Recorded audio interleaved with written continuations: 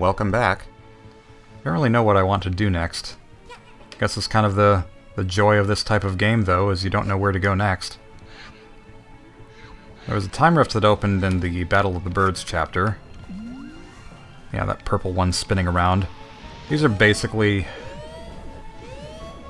What is the equivalent in Mario Galaxy? There's the comets. Yeah, I know where that is. That's just in the Dead Bird Studio area.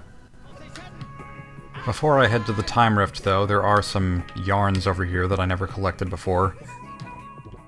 These yarns that I oh so longingly yarn for. This one right here. Another brewing yarn, because clearly we need more of those. Conductor is very excitedly directing over there. There's another one behind this water tower.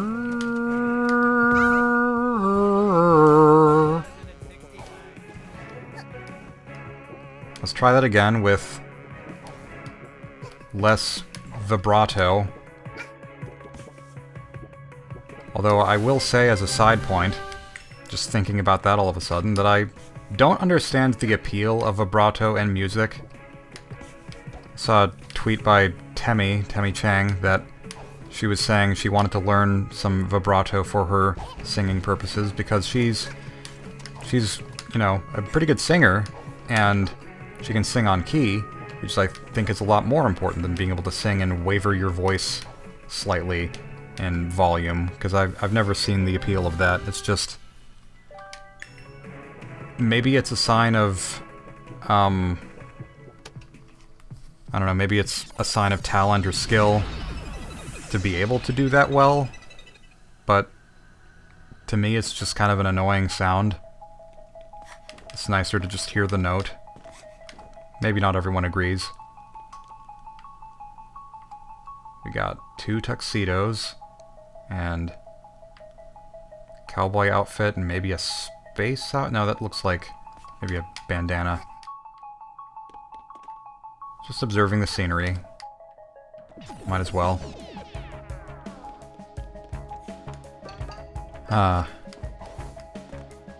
Even though these areas do feel a little bit like just an excuse to reuse assets, I guess it's done pretty well.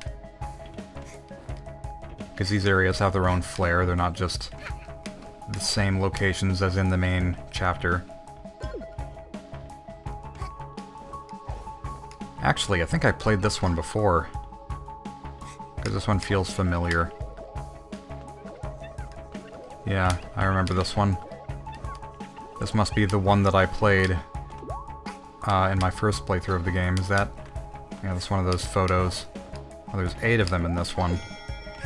I think the only one that I really want to go for 100% completion is, whichever purple time rift is gonna be the one for Chapter 3, because that's the one that I'm most interested in seeing all the way to the end.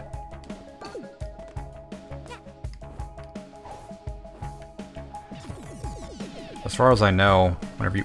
okay, hello? As far as I know, whenever you complete the story of this, you just see, like, the conductor and DJ Grooves as kids, or something. Someone snuck a copy of Corgi Quest 7 onto this order, but it doesn't seem to have been delivered properly. Crate of fish instead of Corgi Quest 7? How dare you! I want the full release. Not just the demo, come on. Please consider me for the beta build of Corgi Quest 7. Anyway. Yeah, I seem to remember these boxes being very familiar and a little bit too... I don't know. Towers of boxes. Boxin'. Moosin'. I had a friend in high school who constantly quoted that Brian Regan bit to the point where it was frankly kind of annoying, but it's a good bit, so I guess it's good to be reminded of it.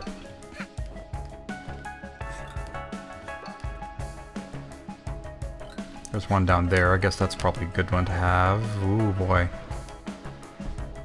Didn't know where there was going to be a platform to fall onto. I just jumped. Leap of faith. It's a leap of faith. That's all it is. Nope, wrong button. I have two things with what look like cat ears. Couldn't tell them apart for a moment. I jump in this, or I can... Okay, I just did some parkour on some nothingness there. That works. Parkour, parkour, Brooklyn. I don't know what that's a reference to, but I know Big Tip has said it before. And a lot of the things that I say are at least with him in mind.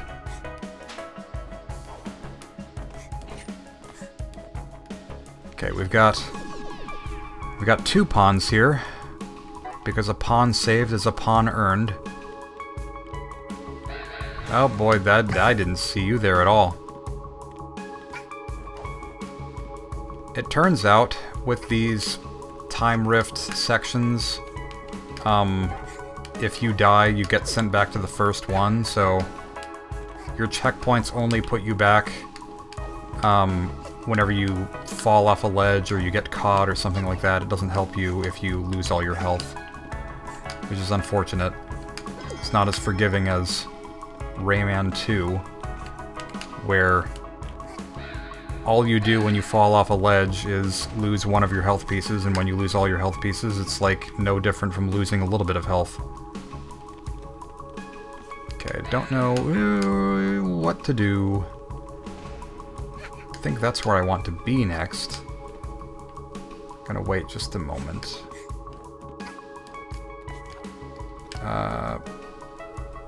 Okay, that works. Nope, that's more stuff that I did not see coming, because camera... That was probably my own fault, not moving that camera in the right direction. Still though, framing is important for challenges in any game.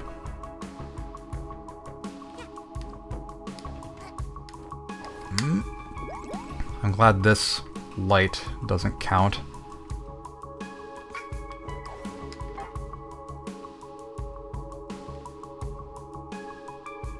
I don't think I ever mentioned... I did mention that I saw a video of the hitboxes of the guard's line of sight in Ocarina of Time, but I never actually described what that was like. It was really fascinating though, because apparently their line of sight is a bunch of these large balls that shoot from their eyes, instead of being a triangular line of sight like you see with these owls here, which is more like The Classroom 3, if anyone remembers that Flash game.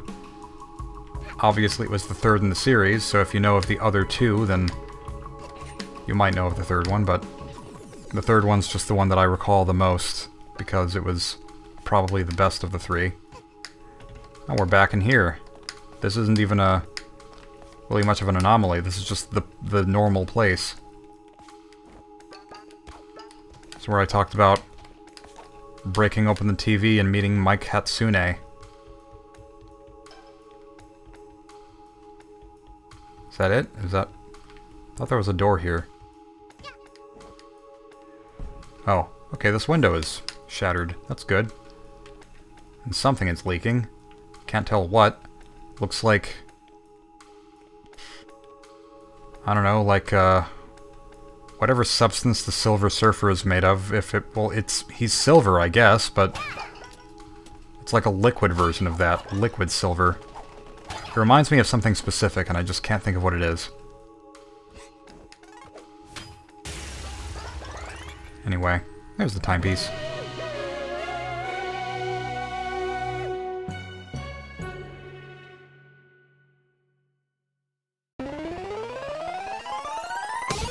We didn't get the full story, but we can see what we got. Yeah, it's them as kids. See the movie award.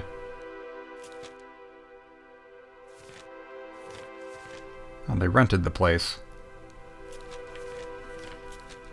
Don't know what happens next, but I assume they lived happily ever after, because we know where they ended up.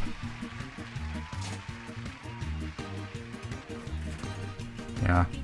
Another remix. What does this say?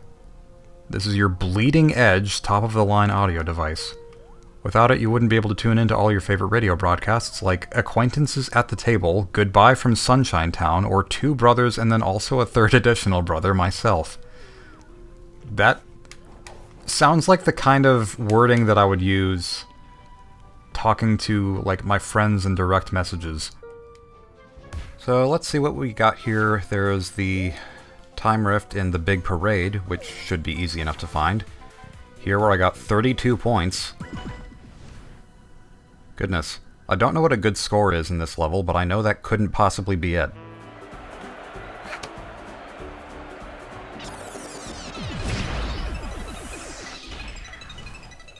The moon. Because where we just were was clearly the moon. Oh. I just suddenly have this outfit now. Yeah, we've got a Cosmic Mario mission. Combined with sunshine obstacles. What else is new? So, I was reminded of another story that I have with this game, because I apparently have so many of these. Specifically, a story about Gears for Breakfast prior to the game's release. It was a while before that. They made a tweet basically inviting people to send in job applications, or to sign job applications or something. And I saw the tweet. I didn't really know what to make of it, since I didn't really have anything to add to the team myself. They already had 2D art directors, and I would have just, I don't know, suggested things, which is what everyone else in the community was already doing. But someone actually did recommend me. I don't remember who, but someone tweeted at them and said, hey, you should get Jonochrome, or whatever my name was at the time. It might have been John Bro. Said, you should get him, he'd be perfect. I just think about that sometimes. Think about that possibility of, what if I was a member of Gears for Breakfast? What if I helped work on this game? That's a nice big whale. Very Kirby air ride of it. Just thinking about the frozen hillside. Yeah, but would I have liked this game more? Would I have liked this game less? Would I have liked it more as a direct result of having had more of an understanding behind the scenes of why certain changes were being made to the game? Would I appreciate the work that went behind it more? Or would I have had an even greater distaste for it because I still wouldn't have had much ability to change the game, but I would have had a more intimate connection with it even than I already did? Hard to really say. It's not worth thinking about, but it's something to think about nonetheless.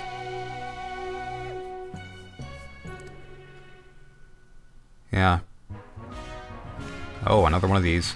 I was incorrect, by the way, in my saying that these prizes weren't permanent, the colors. I've just been re-recording these videos so many times that I've forgotten what I have and have not collected.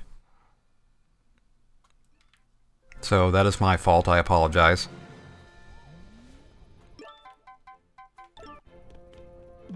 I don't know when I'm ever going to listen to the remixes, so I kind of don't know why I'm continuing to collect those. Okay, that's everything here.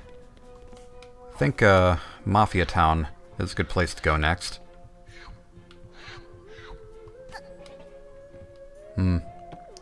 By the way, this font that is used everywhere in the game, it's called Curse Casual. Although, let me look at that again, actually. Okay, I thought that the font was slightly changed, because I seem to remember, at least earlier in development, the letter C was different. Or maybe I'm thinking of a different font that was very similar. There's two fonts that look almost exactly alike on dafont.com, D-A-F-O-N-T.com. And, okay, that one's really easy to find. Go Golden Vault this time. Curse Casual is the one that I think they usually use, though. The other one I think is Dimbo. Yeah, that sounds right. Can I see the beach from here? I'm sure it's somewhere. This is a nice place to start to have a general view of everything that's going on. And here's a yarn while I'm at it. Another one of 1,000 brewing yarns. Let's slide, why don't we? Well, that wasn't the most graceful slide. Just kind of ran down. Who else liked to run up the slide as a kid? That's something that I would do all the time. Okay. There we go. It was an awkward pose. Don't really know what that was about. And once again, I'm probably not going to go for all the pictures, because, again, the only one that I particularly... Well, okay, I got one anyway. Probably only care about the Chapter 3 one. There's the Mafia, who I imagine would give us a tutorial on how these work.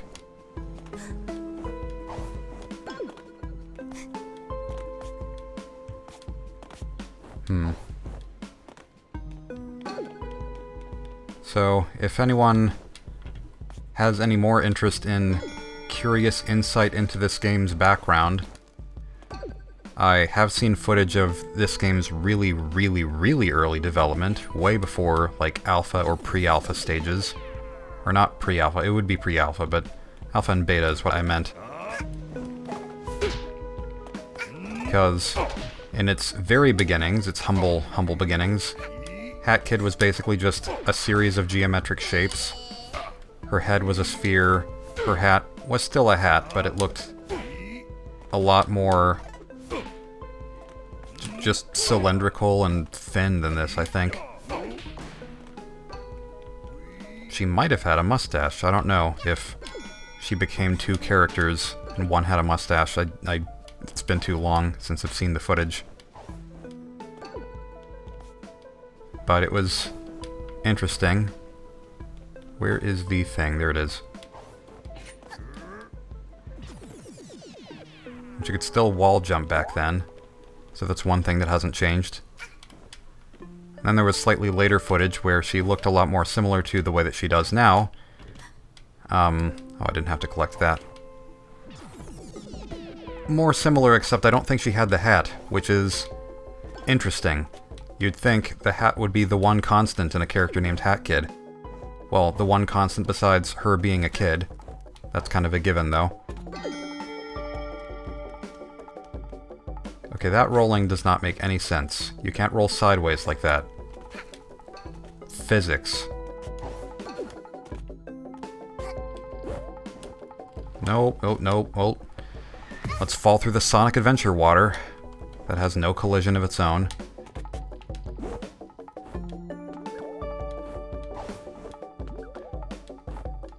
Yeah, I also seem to recall early in development, the colors were a lot more desaturated than they were, or they are in the finished game, because apparently the default for Unreal Engine is to have the visual saturation be very, very much turned down, because it's expected that you would use that engine for more realistic and gritty games. And so once they figured out that they could turn the saturation up again, it was like, oh, well now we can get the style that we want. And boy howdy is this game saturated. I do like the way it looks, for the most part. We've got our final smash again. Bam. Mirror Madness Tilt Slam Bam.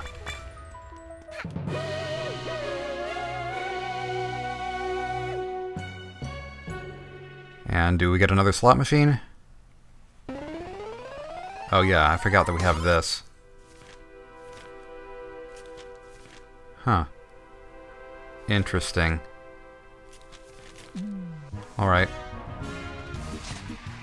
I will take it. I will take Thor's cap. Which is also known as the Sprint Hat. Actually, it's just known as the Sprint Hat in this. But it used to be the hat that belonged to the character named Thor, who never had a hammer, as far as I know. Although he was a mechanic, I think, so he probably did have some kind of hammer. Just not Thor's hammer, except it was his hammer. Never mind. So that should be enough. Next time, more rifts.